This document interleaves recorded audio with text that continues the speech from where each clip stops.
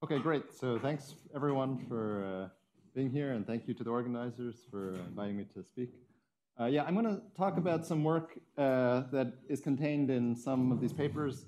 It's by now a relatively large subject, so there are many other papers that are probably relevant that I haven't mentioned, but at least for me, these are some of the ones that I'm going to be talking about. And yeah, the subject for today is the large N matrix bootstrap. So how you can solve large N matrix models in the 't Hooft limit, okay? And this is sort of a very interesting subject for various reasons, and I would like to explain just one narrow motivation for doing so. So one motivation for doing so is just to understand black holes, okay? So we would like to understand black holes in string theory, for example, right? And in order to understand black holes, well, there are two sort of basic ingredients. One is large N, right? The reason why you need large N is because the Bekenstein-Hawking formula tells you that the area of the black hole is proportional to the entropy. And so therefore, if the entropy is very large, if the area is large, the entropy is large, and therefore you need a large number of degrees of freedom. Okay? And the second ingredient that we need in any model of black holes is strong coupling. And one reason why black holes are strongly coupled is because they're maximally chaotic systems in the gravity approximation. Okay? So these two ingredients makes black holes very difficult to solve, right? So large N means that there are many degrees of freedom. It's very difficult to treat these numerically. And strong coupling means that analytically it's very difficult to treat them, right? Because nobody tells you how to use perturbation theory when the coupling is very large. Okay? So for this reason, we will need to do something more than conventional analytics, right, if we want to eventually understand black holes. And, well, one option is to do numerics. And by numerics, I specifically mean Monte Carlo. Okay, so one solution is to use Monte Carlo, right? I won't go into too much detail about this because in part because I think Masanori will describe it more in the next talk. But this is a very powerful general purpose tool, but there are some downsides to using this tool for understanding black holes. One downside is that, again, we are interested in systems with a large number of degrees of freedom, so numerically it's hard to do Monte Carlo, right? In particular, if we want to do something where n is infinite, well, in principle, we would have to do some extrapolation to n equals infinity. And this is somewhat unfortunate because we think that the physics is actually simplifying, right? So unlike a generic system, which may not have a nice large N limit, black holes supposedly have a nice large N limit, which means that as n gets larger and larger, certain physics is simplifying, but our simulation is actually getting harder. So that's a little bit awkward, right? And so one problem sort of is large N, but there are some more conceptual problems. So this can be solved in principle just by doing extrapolation, but there are some other problems that are more conceptual problems. So another problem is the sign problem, right? Sign problem, or you might say the phase problem in general, right? So in string theory, we usually have systems which are supersymmetric. So they involve both bosons and fermions, and when you have fermions, you can have a sign problem, right? In addition, if you wanted to do some sort of Lorentzian time problems, right? So if you want to really probe, for example, the out-of-time order correlator in order to see the chaos in black holes, you would need to do a Lorentzian computation. And of course, that's very difficult to do in Monte Carlo because of the sign problem. And there's finally one more problem, which is a relatively minor problem, but still I'll mention it, which is the problem of instability. So there are some problems which, at least in principle, are well-defined at... this is not important. So there are some problems which are, in principle, ill-defined at finite n, but are well-defined at infinite n. And so if you want to do some sort of integral, direct approach to doing the integral, you will need to overcome these kind of problems. So this was just some motivation. Of course, all three of these problems have been overcome in certain situations. I think as Masanori will tell us more about. So I definitely think Monte Carlo is an extremely important technique that we should have in our toolkit. But today I'll be focusing on a sort of complementary technique which can, in principle, address these three problems sort of out of the box without you really having to think in any hard way, okay? And that approach is the bootstrap, okay? So that approach is the bootstrap. So I don't want to give a very historical review, but nevertheless, I will draw this picture, which I like to draw, which is an out-of-time ordered contour. So starting from, let's say, the 80s, right, we had the idea of using the bootstrap to solve low-dimensional CFTs, like 2D CFTs, right? And this was done by Polyakov and many others, BPZ and many others. And of course, that led to a very interesting subject, which is now the conformal bootstrap, and we're still pursuing it today. But starting with Anderson and Krutensky, in relatively more recent times, 2016, we had the idea of trying to use some sort of bootstrap idea to solve large N QCD, okay? And then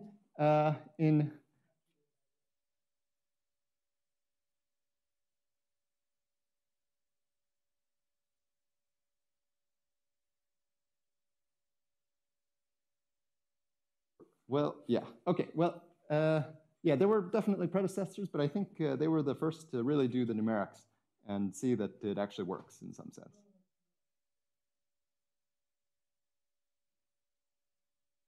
Which model was it successfully applied to? Which Susskind model? Okay, I'm not familiar with it, but I could definitely be wrong. So. Okay, sure. Okay, so perhaps it was done earlier, but at least for me, I think it was shown fairly convincingly that it was actually converging and so forth in this paper by Anderson and Krutensky. And then I studied this problem in 2020, just for the simple case of the two-matrix model, where we really tried to show that the method, we developed the method a little bit more and tried to show that it really would solve a model which was difficult to solve, okay? And then there are many other papers which followed up on that work, so I've listed some of them here. But the interesting thing is actually going all the way back, I think, to 1999, Polchinski, you could say, also used this method. So predating all of these other papers that I've listed, Polchinski actually, in 1999, used some arguments to give some analytic result about the BFSS model, right? And using this argument, he was able to derive some lower bound on some simple correlators. And looking back, we can recognize Polchinski's argument as a kind of bootstrap argument in line with some of the more recent papers. So I will kind of discuss that a little bit today. So today we're here, and well, yeah, perhaps Antal is telling us that there are also some other references here. Yeah, so that is where we're headed. I would like to now explain how to apply the bootstrap in the simplest possible context, which is just the one matrix model. Okay. That's right, exactly. And I will review that argument in more detail, yeah. So I will first start by just discussing the one matrix model. So this is an extremely simple large N model, which was solved many years ago analytically, but I will nevertheless explain how you use the bootstrap to reproduce the analytic solution, okay? And you will see that in this very simple context, the method is extremely dumb, and a dumb is a good thing because it means that you don't have to be smart to apply it to more complicated models, okay? So, yeah. Okay, so the one matrix model. We're going to consider n by n Hermitian matrices. It's a zero-dimensional model, so all we want to do is compute something like the partition function, right? So this is just an integral over the Hermitian matrix M, right, with some measure, right? And the measure is the trace of some polynomial in M, okay?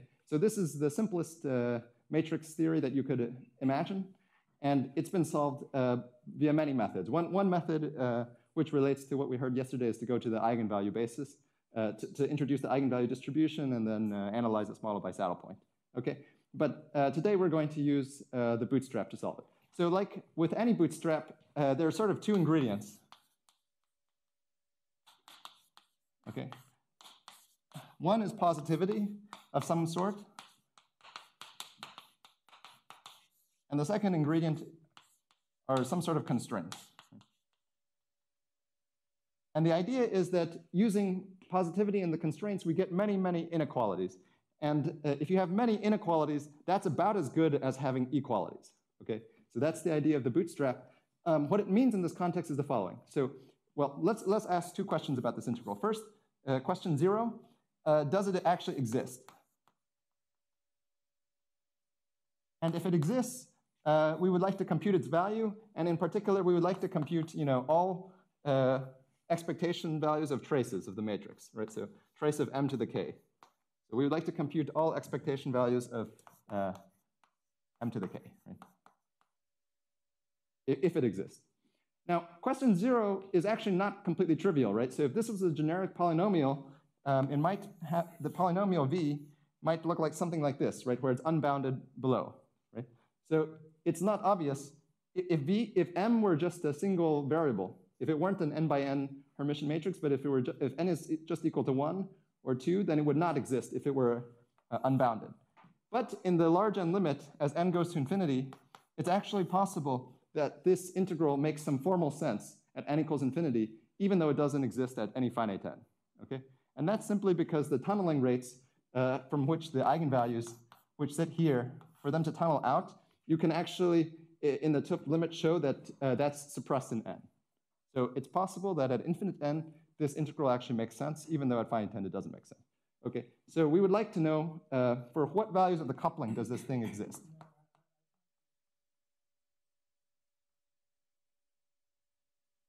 That is correct, yeah. Yeah, yes.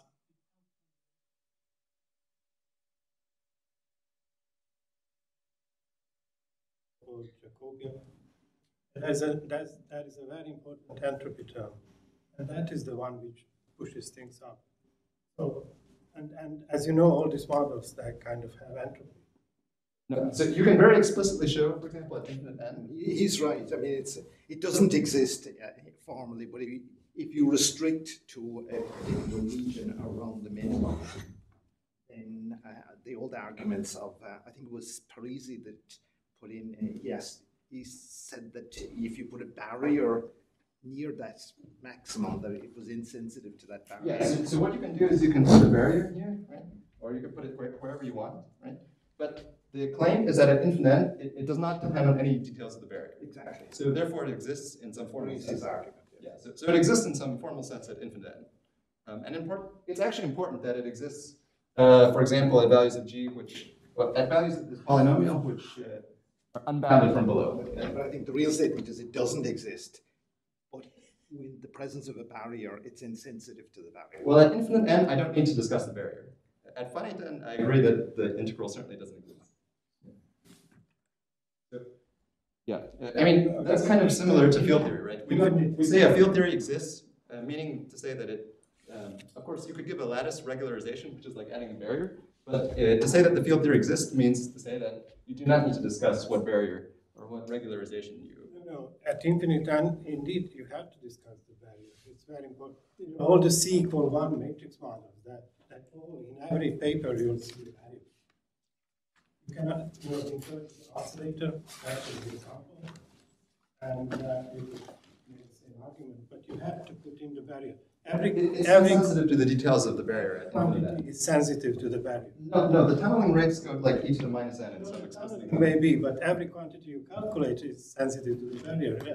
You know, I think he's referring all to the double scaling papers you will look up on the C=1 matrix quantum mechanics. They always have explicitly the barrier in the formulas, in the answers. Not only in the calculation, but in the answers, the barrier is there. I don't think that's correct, as far as I understand. I think it's C=1. That's correct. That's shown by Polchinski. Yes. But I think you showed it clearly, but for you're doing C=0. Yeah, for the C=0 model, you don't need it. I also think for the issue, I think. I think even for the C=1 and even for BFSS, for example, you don't need to put a regulator. So in BFSS, there's also this issue, right? But you don't need to. I mean, you could actually introduce a barrier, which is like turning on a mass term, for example, which would stabilize this thing absolutely. And you're allowed to do that, but you can explicitly show that taking that regulator away, the model is well defined in the larger limit. But in particular, in the C equals 0 model, when you approach so there's some critical point, right, where the eigenvalues are almost filling up this potential. So it's sort of on the verge of being ill-defined, right? So at that point, that point gives you the radius of convergence of perturbation theory, right? And approaching that point is actually where you match to the continuum world sheet. So it's actually very important that this model exists at infinite n, at some values which are not, a totally stable potential. Otherwise, you would not get a finite radius of convergence. And if you don't have a finite radius of convergence, you cannot approach the critical point, and then you would not match the the continuum string expectations.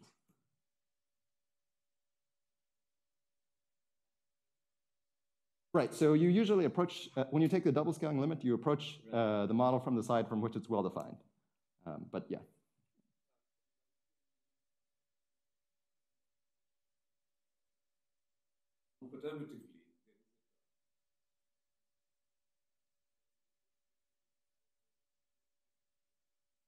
Yes. So yes, non-perturbative effects are not allowed in my discussion because n is strictly infinite, but yes, in particular, these non-perturbative effects, which go like e to the minus n and so forth, are related to tunnelings of the eigenvalues out into this region. Right. Yeah. Yeah, this coefficient could, in general, this whole thing could be, well, yeah. I mean, even the prefactor. Yeah, even the prefactor could be an I, or it could be a negative. I mean, in general, there could be, depending on the details of the model, you could get two I's and then it'd be a minus sign and so forth. But the point is just that I'm working in the strict n goes to infinity limit, in which case all these terms would die. Yes. Yeah, just a 0D model for simplicity. We will discuss the quantum mechanical cases later. Yeah, tunneling just means that, it's not actually a tunneling because we're doing 0 dimensions, but it just means that an eigenvalue, for example, if you were to sample this integral, most of the time it would stay in this region, but occasionally, if you were to actually sample this integral, there would be an eigenvalue that escapes. Yeah, it'd be like, it's like a thermal problem in statistical physics, which is not well defined because you need to know what happens to the eigenvalue when it starts to roll down in this direction. I mean, you can't do an integral. I mean, I think this whole discussion is like, can you do an integral like this, right, with m cubed, right?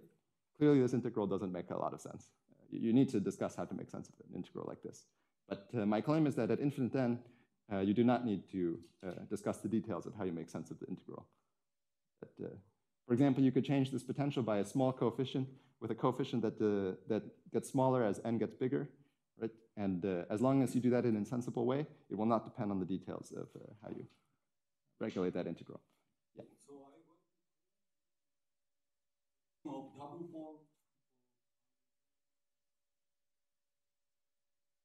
form. Sorry, I didn't understand. You can use it for double scale limit. You cannot use the, I'm not going to explain how to use the bootstrap in the double scaling limit. I'm only going to study the strict Tuft limit. So, He's doing the naive large n. Yeah. I'm doing the naive large n. You could approach, so one can discuss, approaching the boundary in which this potential makes sense, and then we would go to the double scaling limit and so forth. yeah, then, I'm not going to do that. Okay, but in double scale limit, you always have ambiguity, right? That we cannot do. Yes. Yeah, I think that's the ambiguity maybe Antal was also talking about. Yeah, in the double scaling limit, you need that thing. That's right. I agree with that. Okay.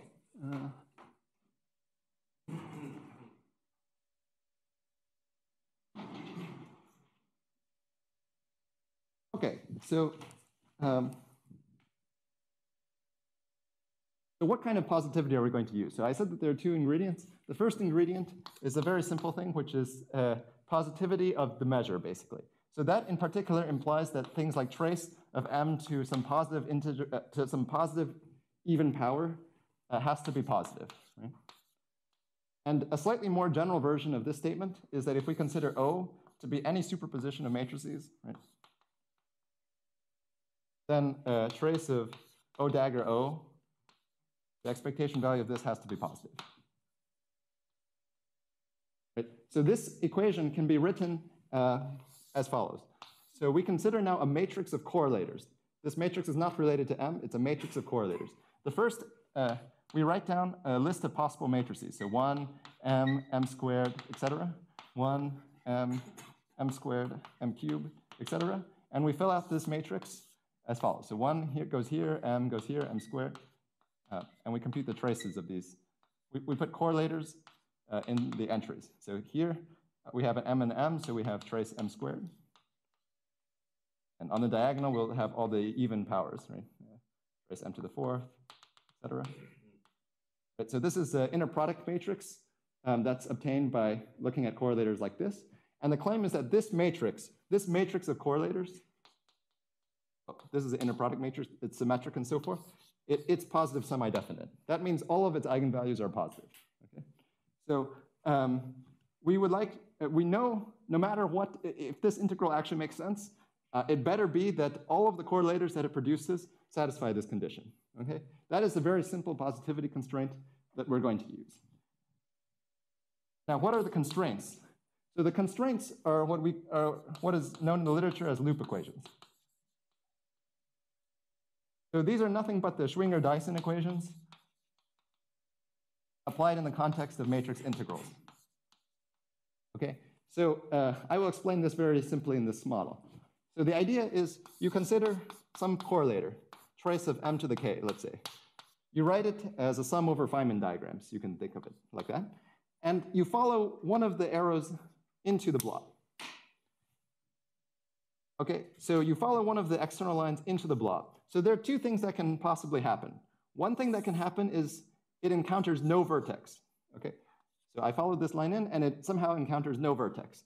If that's the case, then it splits the diagram into two pieces, right? So if this were trace M to the K, then we would have a term which involves trace M to the L, trace M to the N, let's say, where L plus N is equal to K minus 2, right?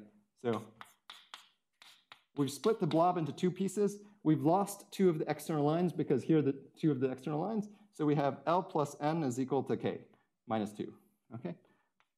And here we've used the large unlimit, right? So in general, there could be Feynman diagrams which involve lines that go from here to here. But since we're in the 't Hooft limit, all such diagrams must be planar. Okay, so if they're planar diagrams, that means that you cannot have a line that comes from here and crosses this line and goes over here because you can't draw such a line on the plane, okay? So that tells you that the expectation value of these double traces factorize. And then we have one more term. So the other term happens when the external line encounters a vertex, right? So this accounts for all Feynman diagrams where you do not encounter any vertex. There's one more term where that external line encountered some vertex. And if it encounters some vertex, of course, it can make more external lines. So we will have some term that could involve some coupling G, trace M to the K, let's say plus 2, right? So if it, so depending on the degree of the polynomial, let's say the polynomial V was just trace M squared plus G trace M to the 4th, right? Then we would have some extra term here, which involves a higher trace, okay? So this is the loop equations in the context of the one matrix model, okay? And the only thing I would like to point out is that it is a recursion relation in K. So in particular, if we know the first few moments of trace M to the K, right? So suppose we know the expectation value of M squared, right? Then by using this equation, we can generate more and more traces, right? We can generate trace M to the 4th, trace M to the 6th, trace M to the 8th, etc., right?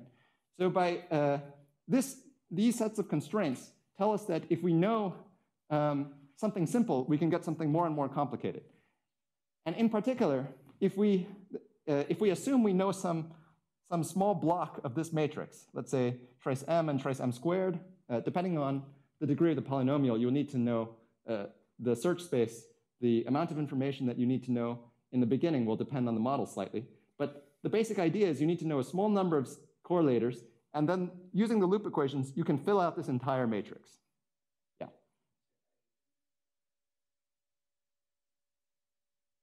Yeah. Which coefficients? These coefficients? Yeah, that comes from this argument. So I've assumed that the propagator, the free propagator, is 1. Yeah.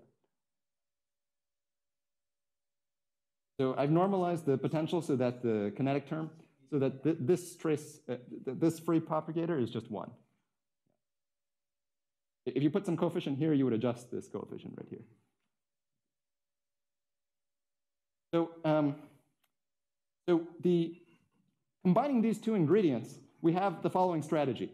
First, you guess what some of the low order correlators are. So in this simple context, you just tell me what the value you think trace m squared is, right? Then I try to determine whether you're lying. So I do that by plugging your guess into this loop equations and generating infinitely, or maybe not infinite, but maybe 1,000 values of trace m to the k, right?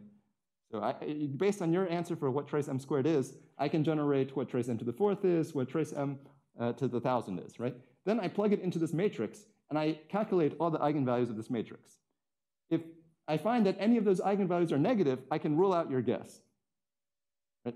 So by iterating this simple procedure, you repeat a different guess to me. You say, I think trace m squared is equal to 0.3.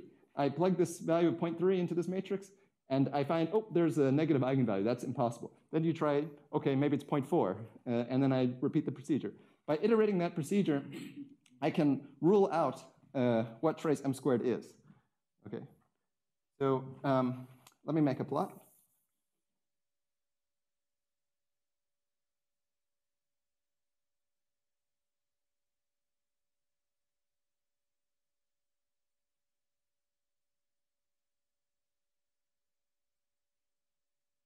Yeah. So as a function of g, the coupling, right, I can consider trace m squared, right? And there's some known exact answer. Okay, let's say this is the known exact answer. So as the coupling gets larger, trace m squared decreases. But I don't know, I don't need to know the exact solution. I simply, at some particular g, I perform this procedure and I rule out all of these points, right?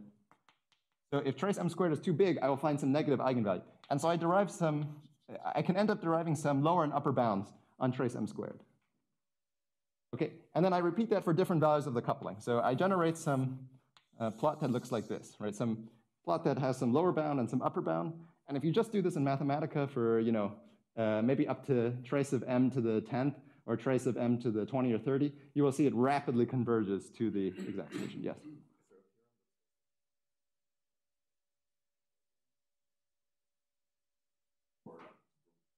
Right. So I think several people, for example, Kazakov and Zhang studied this a little bit more. I gave a heuristic argument in the one matrix case that it has to converge. I can give you the heuristic argument. And you can actually start with the value of trace m squared. Yes, yeah, you could. Yeah. So, yes. Let me continue for 1 second, then I'll present the heuristic argument. Okay, so one question you can ask now is what happens at negative values of g, right? So remember, the potential is m to the 4th, right? So negative values of g means the potential looks something like this, right? So it is not well-defined at finite n. But at infinite n, we know that the exact solution can be extended. It's analytic, and it's analytic up to some point, which in some conventions is g equals minus 112. Okay, so you can just ask the bootstrap, please continue. See what happens in this region. And the bootstrap is very happy. In fact, if you take some value, let's say g equals minus 1, you will find that there's no value of trace m squared that is allowed. So the model is just inconsistent at some sufficiently negative values of g. And as you continue to closer and closer to the known non-analytic, this critical value, what you will find is that the bootstrap will produce upper and lower bounds that converge to that point, right? So the allowed region is a peninsula, and it's shrinking, and it's wrapping that exact solution at g equals minus 112. Okay. So does this generalize to more coefficients with Yes, it does. It was shown that there is multi-criticality. Yes, that's right. So that also. Yes, I haven't studied it for all possible polynomials, but for the two-cut matrix model, for example, it works. So in particular, here there's one solution only, right? But in general, you could have a situation like the double well, right? The double well, which looks like this, right? And then you have actually a moduli of solution, as I think you were alluding to. So you can have some filling fraction, right? And the model actually finds that filling fraction. So it shows that this filling fraction, let's say, goes from 0 to 1. If it's 0, all the eigenvalues are on one side. If it's 1, let's say all the eigenvalues are on the right side. Yes. And the model will actually find a value of trace m squared in some higher dimensional search space, which is a line, which corresponds to that filling fraction. That makes sense. You can pick one or all of them are consistent. Yeah. All of them are allowed. Yes. So instead of converging to a point, it converges to a little segment in higher dimensions. Yeah. And based on the heuristic argument, I expect that to work for general. So let me present the heuristic argument. So the idea is, when would this method actually work, right? You would expect that this method would work if there are many eigenvalues that are very close to 0 for the exact solution, right? That means that if the exact solution has 0 eigenvalues, that means that perturbing the exact solution even slightly will make this matrix negative, which would mean that you could rule it out. Okay? So if you evaluate this matrix on the exact solution and you find 0 eigenvalues or nearly 0 eigenvalues, then you would expect that this bootstrap approach would work. So the heuristic argument is that there always exists negative eigenvalues, nearly 0 eigenvalues of this matrix. And it's not so difficult to see why. So in particular, if we look at the exact solution for some polynomial, which is a quartic, we will get some eigenvalue distribution like this, right? So this is now rho of lambda as a function of lambda, right? And it has compact support. If it has compact support, we can find a polynomial in lambda, right, which is almost 0 in this region, but does something crazy in some other regions, right? As we increase the degree of the polynomial, we will have to higher and higher precision a function like the one that I just described. That's nearly 0 in the compact region in which the eigenvalues have support and is non-zero outside. So such a polynomial will have 0 expectation value, right? If we find such a polynomial, p of lambda, then its expectation value will be 0 according to this measure, right? So that actually is enough to argue that this matrix evaluated on the exact solution will have null vectors, okay? So so that using this polynomial, you can construct some combination of traces, which when you go to very high degree, will have nearly 0 eigenvalue. And that shows you that the exact solution is on the boundary of what is the allowed region according to this positivity constraints. So if you're on the boundary of the allowed region, then perturbing it even slightly, you will be able to rule out the constraint. So that's the heuristic argument. And I believe that Kazakov and Zhang and some other authors, maybe you actually, studied this in more detail. Yeah. Yes.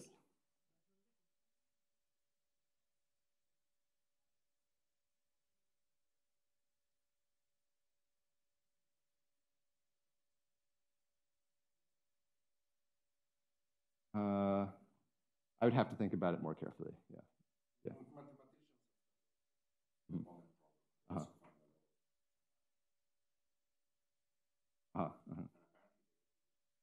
Yes, I've heard this claim. Right. Yeah, I've heard this claim. Yeah. So this heuristic argument doesn't give you a rate estimate, but.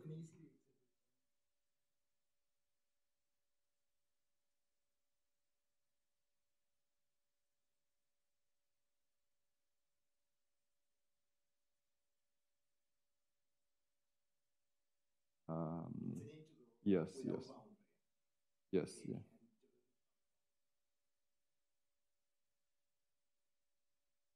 Yes. Let me see.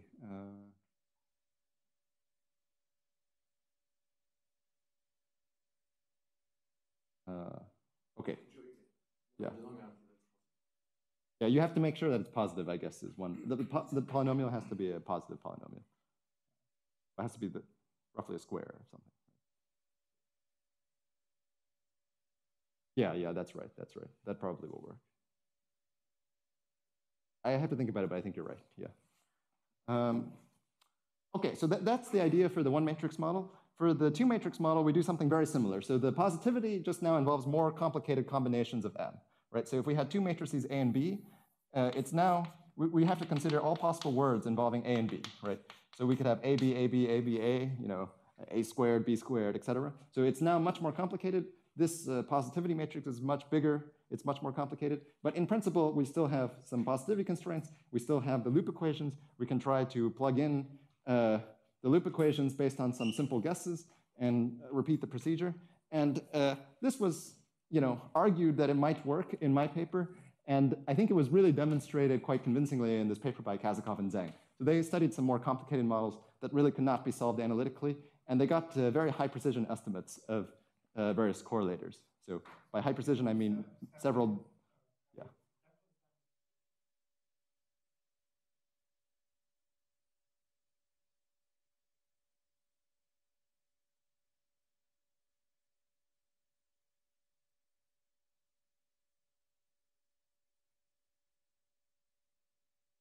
But it seems hard to imagine that like high precision estimates of various correlators were given. Okay, okay, thanks. Yes, my only claim is that Kazakov and Zhang computed some correlators to like 5 decimal digits or something. And there's no other method that I know of. Yeah.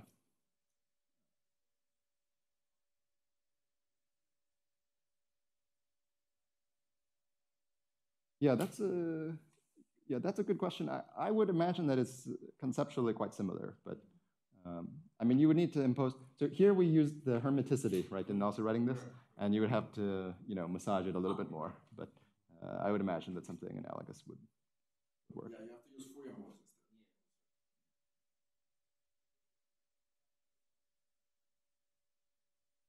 No.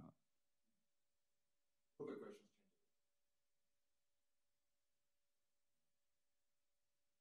So what all were computed? Yeah, so they computed some low correlators like trace of AB or trace of A squared, some simple correlators involving two matrices, and they computed them to high precision. And with the model being that there is a coupling between A and B? Yeah, C times trace AB could be solved relatively easily, but they considered more complicated potentials. So things that are quartic, for example, in A and B. I think they did, I think commutator squared can actually be solved analytically for two matrices. For higher matrices, it cannot be solved. Okay. But there's actually some trick for solving, yeah. Well, just because, well, so commutator squared is actually quadratic in one of the A's, right? So you could integrate out the A's exactly, right? Because it's just the Gaussian integral. Oh, thanks, yeah. So, but yeah, there's some small number of tricks that work, right? And then general potential, nobody knows how to solve. And they picked one that apparently you do not know how to solve, and they use this method to solve it. Okay. Yeah, so now I'm going to jump to quantum mechanics. So that was done in this paper by Hahn, Hartnell, and Krutoff, okay? So the quantum mechanical case, I think, thanks. Okay, maybe I'll let you. This is the European way of.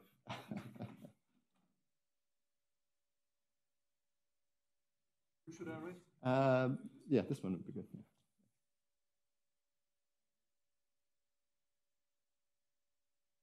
Yeah, I should also mention that Kazakov and Zhang made one conceptual improvement, I think, to this method, which is they used relaxation. So they convert. So the loop equations are quadratic equations, right? They involve, you know, products of things. And that is very annoying because you would like to do a semi-definite programming problem. You would like a standard semi-definite programming problem, but you have a bunch of quadratic constraints. So that is not a standard linear programming problem. So instead, they use this method called relaxation. And relaxation, basically, the idea is that you introduce new variables. So if you have something like x squared equals y, right? You invent a new variable for x squared. So you could call it y, right? And instead of imposing, well, this thing, okay, the equation that you actually wanted was, let's say, something like this, right?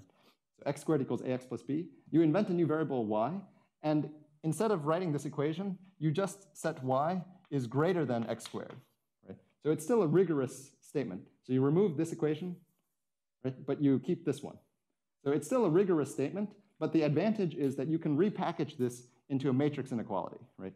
So essentially, you could consider a matrix, let's see, maybe something like this, right?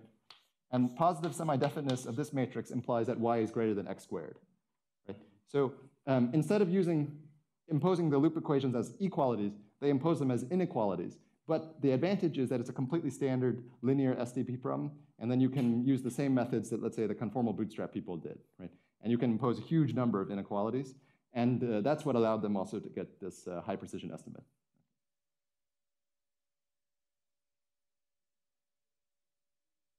Yes, it does. So that is a downside of the bootstrap, which is especially in matrix models with many matrices, like 2 or 3. Even in the cases of 2 or 3 matrices, the number of correlators grows exponentially, right? So you need a very big matrix in principle. Luckily, the convergence seems to be related to the number of constraints that you impose, rather than, so there's no rigorous argument that I know of in the multi-matrix case, but empirically it seems that you can get high precision estimates using reasonable things that you can put on a computer. Yeah, so they use like a couple of hours of computation on a laptop or something.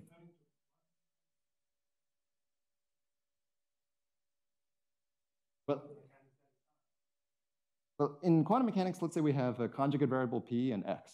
So you could think of those as some number of matrices. Right, yes. Yes, that is an important point. That is an important point, yes. Yes, so Hahn, Hartnell, and Kruithof got around this problem.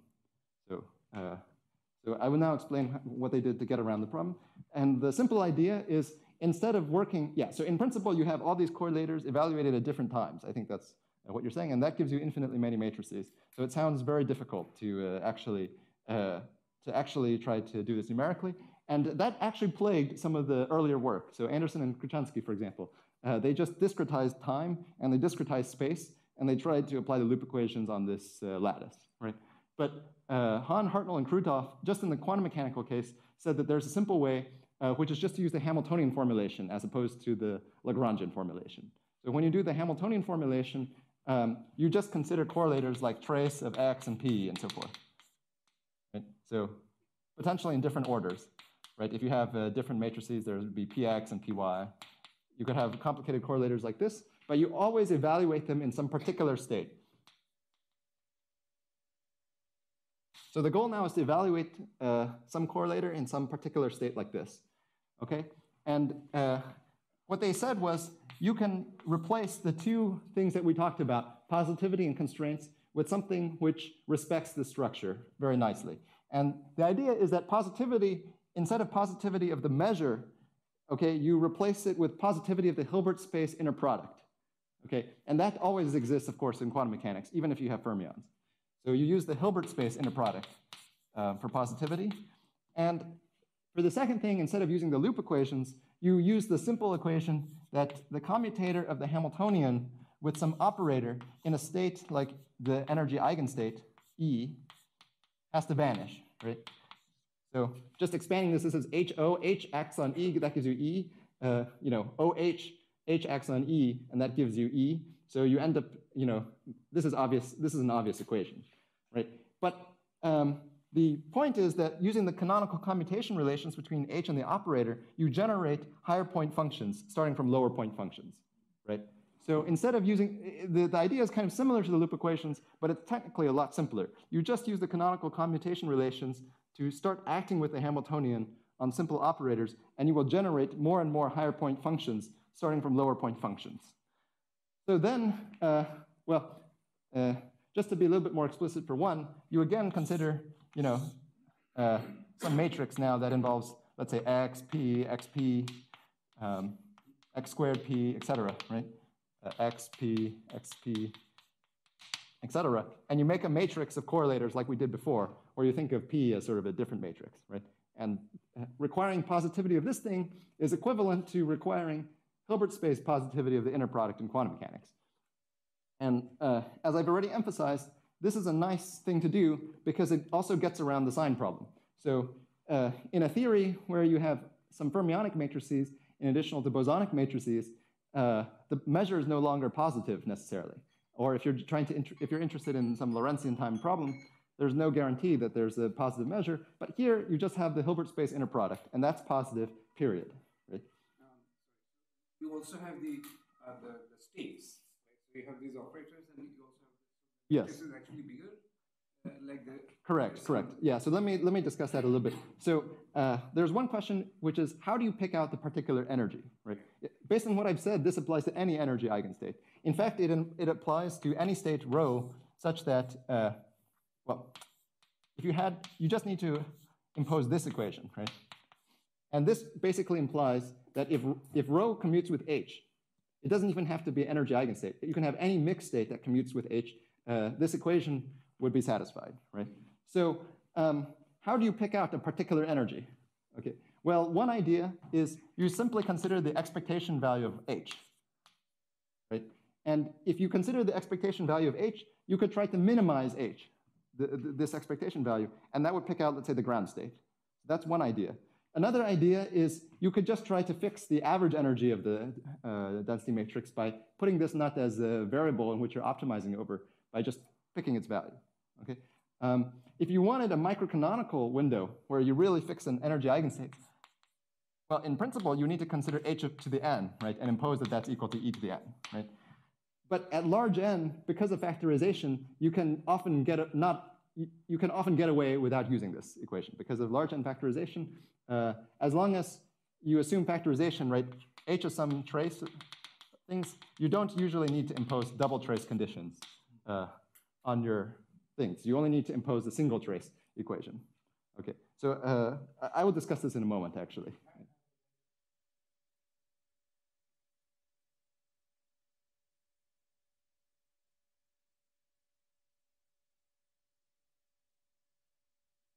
Yes.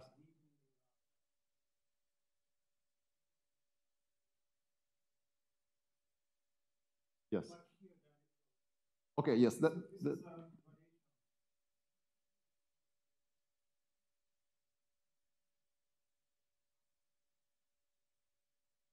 Okay, yes. Well, no, I didn't give up on it. Because, well, you're right that I haven't explained how I use the large n limit yet.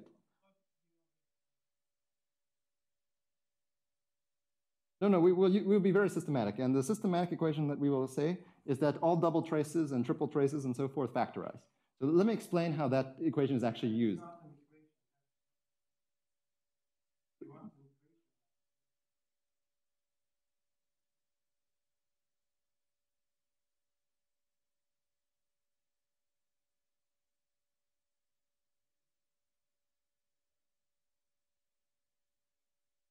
Yes, okay. Okay. But let me just say one thing. So why do you actually need to use the double trace factorization condition? So the thing that you need, the reason why that comes up is if you consider a simple correlator like trace x cubed p, for example. This is actually related to something like trace of p x cubed, right? Yeah, you can simply try to commute p through x's, right? When you do such an exercise, you don't just get this equation, but you actually generate terms like trace p, right? When you move the x through the p's. So the equation that's exact is this. But in order to assume large n, we then further impose that this correlator factorizes. So that's the only step which uses infinite n. And that this large n factorization that we impose is what tells the model that we're at infinite n. Well, the equations that involve, the equations that you get from H commutated with O, if O is a single trace operator itself, it preserves the single trace condition. So it does not generate double traces.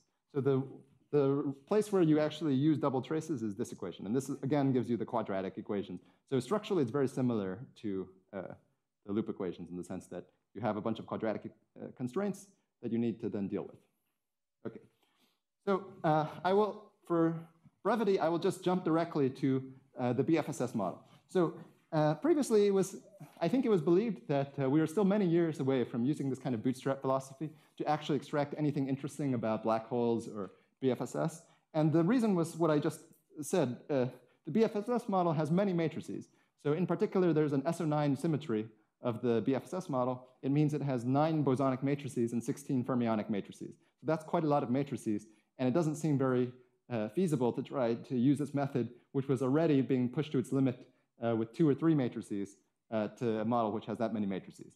But the upside is that there's an SO9 symmetry. So in many ways, the different matrices are not, it's not so clear whether you should count those matrices as different or not or whatever. And so in a paper that I wrote relatively recently, we applied this, we did the dumbest possible bootstrap study. We didn't even do numerics. We just did some analytic constraints along the lines of what I already explained here. And we derived some simple bounds on correlators in the BFSS model. Now, one thing that we discovered once we started doing this exercise was that some of the constraints actually already appeared in the literature, and in particular, they were derived by Polchinski using virial argument. So now I will just quickly explain what Polchinski did. So basically, he used these exact constraints, although he said it slightly differently. So in particular, he used this constraint in the ground state of BFSS, okay, where O is some, you can choose many different things for O, but in particular, you can choose to consider O equals trace x squared or O equals trace xp. Right? That's the virial one, exactly. This is the second one. The first one gives you the uncertainty principle, right? So you get the uncertainty principle, you get the virial argument, you combine them, you use a bunch of matrix inequalities that all derive from this kind of positivity, and you get some bound on trace x squared in the ground state. So actually, slightly more precisely, you get a bound on trace x to the 4th in the ground state. Okay, so you get well, you know that this thing has to be greater than 0, and you also derive some non-trivial inequality from this kind of reasoning. Okay, and what was interesting was there was some arguments in the 1990s, apparently, on what the size of the ground state wave function is in M theory, right? So in this BFSS model, it's related to this particular black hole that I want to discuss for the sake of time. But people were wondering just the simplest possible question. I have some ground state of this matrix quantum mechanics. What is, let's say, the value of trace x squared or trace x to the 4th or some simple things like this? And there was no solid argument for even the n scaling of this quantity. People debated whether it was n to the 1/9 or what exactly the power of n was. And Polchinski's argument nailed the correct power. Okay? And in retrospect, it was just a straightforward application of this kind of method. Now, once you recognize that, you can go further. So you can consider more operators. So that's basically what I did. I just looked at a couple more operators, and I looked at also some fermionic operators. And by doing so, one actually gets a bound not just on trace x to the 4th, but also trace x squared, for example, and also things like trace of the commutator, if you like. Okay, so one can get bounds on things like this. And, well, I refer you to the paper for the details for the sake of time. But you can plot, let's say, trace x squared as a function now also of energy. So Polchinski did this argument at E equals 0. E equals 0 uses supersymmetry, right? But in general, you can study the model at any energy, right? And that's related at finite energies or finite temperatures. It's expected to be related to a black hole in type 2a. Okay, so it's some particular type 2a solution. And studying correlation functions in this background probes properties of the black hole, okay? So we would like to be able to compute things like trace x squared or other simple correlators in this black hole background or in this finite energy microcanonical window and compare it, let's say, to the supergravity, okay? We're not there yet, of course, but the method allows you to derive some non-trivial inequalities on what, let's say, trace x squared is as a function of energy. And what's kind of interesting is, as a function of energy, you get some lower bound on what trace x squared could be. And you can compare this to the Monte Carlo results. So the Monte Carlo results, well, one thing is that they lie above the bound. Okay, that's a good thing. But what's kind of interesting is that the discrepancy between the Monte Carlo results and our estimates are only about a factor of 2. Okay, and this was just using some very simple constraints along the lines of what Polchinski did, right? We just considered a couple of O's So it was actually a very sort of straightforward thing that you could do by hand. If you did numerics, the hope would be that you could push this upper bound much, you could get a much better lower bound on this particular quantity, and it might compete with the Monte Carlo estimates that were obtained by Masanori and his collaborators. So that is one thing that you can ask. Another thing you can ask is it overcomes the sign problem. So this is a model with fermions, and we actually use the fermions to a great deal in order to get this bound on trace x squared. So in particular, if you want, I'll write the Hamiltonian. It has a sum over I, where I runs from 1 to 9. There's also a commutator term, xi, xj squared. And then there's also a fermionic term, which is important for the supersymmetry of the model. It involves an x and 2 psi's. So it's actually like x commutated psi.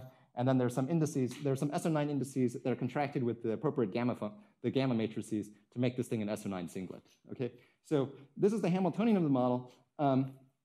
Polchinski basically eliminated the fermion term and just studied the constraints you get from the bosons. But the fermionic term has a simple form that is just quadratic in the size and linear in the x, right? So in particular, since these are Majorana fermions, if the fermionic term gets very big, right, the Majorana terms are bounded. So the only way for the fermionic term to get big is if the x term gets very big, right? Psi squared is roughly 1, right? In some, I mean, of course, there's some n floating around, so you have to worry about those factors of n. But psi squared you can think of as roughly 1. So in order for the fermionic term to get big, that tells you something about x. And that's actually how you get this non-trivial constraint on trace x squared, is by using some details of that particular fermionic term. My main point, though, is just that we did something extremely dumb. Like, we only looked at some very simple correlation functions and used things like commutator of x and p and anticommutator of psi and psi is 1. Some very stupid equations like this. And we were able to get something which is somewhat non-trivial. So my expectation is that if we do actual numerics along the lines of, let's say, what Kazakov and Zeng did and others, potentially we might be able to compute to relatively high precision some simple correlation functions at finite energies in this model. And I should say also that the bounds that we get, they depend on some scale, lambda, which in some appropriate units, there's some dimensionless coupling E. Sorry. The energy here can be combined with lambda in such a way such that we get a dimensionless quantity. And the bounds are naturally a function of that dimensionless quantity. Now, in supergravity, that dimensionless quantity is what controls the supergravity approximation. So when that dimensionless quantity becomes close to 1, the supergravity approximation breaks down, and you really need string theory in order to predict even the semi-classical properties of the black hole, right? So even the Bekenstein-Hawking formula is no longer reliable at energies that are large in this dimension when you use the appropriate units. Okay, so the point is that by studying this, we can interpolate between the regime in which supergravity is reliable and, let's say, some higher energy regimes where you need string theory. And hopefully, at least maybe slightly futuristic, but maybe in the next couple of years, one can try to understand these estimates a little bit better. And as a conservative goal, I think we could at least just test the Monte Carlo results that were obtained by various authors who made some, let's say, approximations to deal with the sign problem. So by using this bootstrap method, which rigorously treats the sign problem, we can at least provide some sort of check that these Monte Carlo methods are completely correct. Okay. You should use supersymmetry in this, because it's supersymmetric, so... That's right. So we could also use supersymmetry. So another thing that we could do is, instead of saying H commutator O, we could just put the supercharge, Q alpha, commutator O, and apply that in the ground state, right? So in the ground state, an equation like this, or potentially with anti-commutators, if you have O being a fermion, also applies. And therefore, we could probe the, well, potentially one could try to probe the ground state properties, using these kind of constraints. You didn't try that? Well, we did not try that. Well, I did try it, actually, choosing some simple operators, and I got the same things as just using H. But I suspect that's only because I tried the first few. Once you have more, you obviously should expect many more constraints from supersymmetry than just applying the commutator of H with that. Thanks very much. Okay.